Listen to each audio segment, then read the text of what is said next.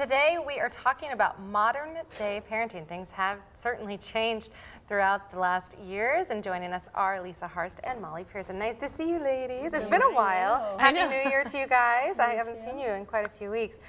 Okay, so modern day parenting. There's a lot of books out there telling people things have certainly changed. Right, right. And it seems to be a really popular topic right now, just with kind of like the information overload. And people are starting to discuss, you know, is letting your kid cry it out really more beneficial to them than going in and helping them soothe themselves? So what is the reason behind letting your kid cry it out? Is it self-soothing? Just the whole self? Right, that they learn like how to manage. On you. Was there somebody in particular, or was this a certain movement that started? I mean, when did this come about? Just a couple years ago? Well, when we were kind of going back and researching things, it says from like the 1970s to now, it's just progressively gotten a little bit more extreme and or more popular. Right, right. And I know my grandma had 7 kids, 8 kids, and one of the things my dad always told me, and a lot of my uncles have said, is that she would have never let her babies cry it out. Yeah. You know, that when they were little, there were so many of them that most of the babies at that time would sleep in their room with them until they were almost 2, because then they would go and share a room with somebody else. So it's kind of talking about how parents are becoming detached instead of being attached to their kids, and not necessarily in a bad way, but you know, that babies under 2 really don't need to self-soothe. That, you know, eventually they'll learn, you know, to sleep in their own beds and go to sleep by themselves, and they won't have sleep problems when they're 10. That's really, really interesting. Yeah. Huh. And the internet anymore. I mean, the amount of information that's on the internet. I mean, if I get just feeling kind of gross and I'm like, oh, I wonder what it could be. If you go on and try to self-diagnose yourself on the internet, you're going to think that something's majorly wrong. Like, I'm dying tomorrow. Yeah, and I'm sure the same thing can happen when it comes to parenting. One little thing happens and there's conflicting stories in every single way as well. Yeah, it's too much information, really. Especially if you're a first-time parent, it's like you're like, oh my gosh, all this stuff could be wrong, or like I should be doing this, and then you read an article that's like, I should be doing this, and it's like sometimes you just have to try. Like they didn't have the internet 50 years ago, and they did. Like we all turned out pretty, you know, just fine. Absolutely. So Go I think, with your instincts. yeah, you have to trust your gut, and I mean, you're their mom. If you think they're going to be okay and fall asleep in a minute, you know, give them 5 or 10 minutes and see. If you don't think so, go in and pick them up. Like there's not a right and a wrong way to be a parent.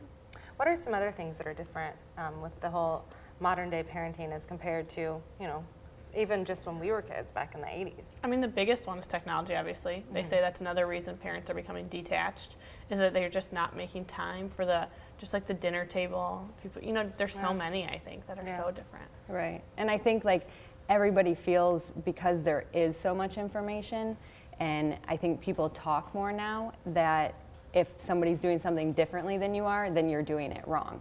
So we have this like huge fear now of failing our children, and in the end it's becoming so much anxiety for parents that we really are starting to fail them. You know, that we're listening to what everybody else is doing, and because it works for them and their kids, or we assume it works for them and their kids, we feel we need to do it with ours. So, you know, it's kind of like teaching your kids, you know, at 6 months old, we feel like we need to start teaching them how to read.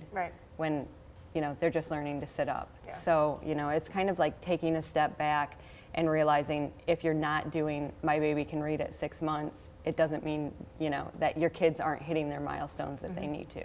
All right, yeah, absolutely. Good subject today, ladies. And right now we have a list that you guys have found on the toxic styles of modern day parenting, correct? Correct. All right, who wants to start? I will. We found a few just different things. You know, we talked last segment about how things are so different now from how they were 50 years ago. And people don't really know if that's a right or a wrong. It's kind of a blurry line. Sometimes there's so much information out there.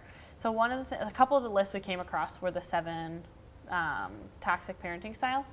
One is the helicopter parenting, and that's like hovering over your child all the time, making sure everything they're doing, you know, you're always there. And they say to be like interactive with your child, but not like, you don't always have to be doing, like helping them. They have to learn some independence, you know. You need to let them do and find things out and discover and learn things on their own without always having you be there and just like guiding them and helping them and telling them what to do. You know, they need to explore and experiment, and Yeah. sometimes they may fall down and they may scrape a knee, but that's fine. Yeah, Right. that's You know, life, right? Yeah, Like not overscheduling them, you know, like letting them have some free play time and, Right. you know, not having this like super strict regimen that here's what they do every single day. I mean, they definitely need structure, and scheduling is good because they like to know what to expect, but also giving free them, time. yeah, the independence to, Yeah. you know, Learn color and whatever they want to explore color. and- Right. Absolutely. Right. All right. What else is on the list? Another one we came up with was hothead parenting, and that's just like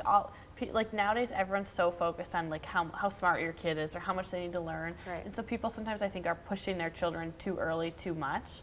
You know, when they're a year old, they don't need to be reading. You know, I get that that's really smart or something or two, but like just like let them learn on their like. I don't know, even like let them learn what they know at that point. Like if they're learning to walk and they're learning to look at books and they like to color, like go with what they like. You know, always pushing new things on Not them. forcing everything on them. Right. Yeah. Really focus on their natural talents Right. and what they are interested in. Great. Yeah. What else is on the list, Molly? One of the big ones is buddy parenting, which is basically trying to be your child's friend instead of their parent. And, you know, wanting to make sure that they like you instead of sending or setting firm boundaries. You know, and by firm, it doesn't necessarily mean like screaming and yelling at them or, you know, but, you know, letting them know you are in charge, and while you love them, here's what, you know, here's how we're going to operate and here's what needs to be done. Absolutely. Now, we are already out of time, but will you guys put this list on your, okay, so find our Moms on the Go on their Facebook page. That's WNWO Moms on the Go. And they'll have that list on there for us, and definitely a really interesting topic to talk about today, ladies. All right, thanks so much.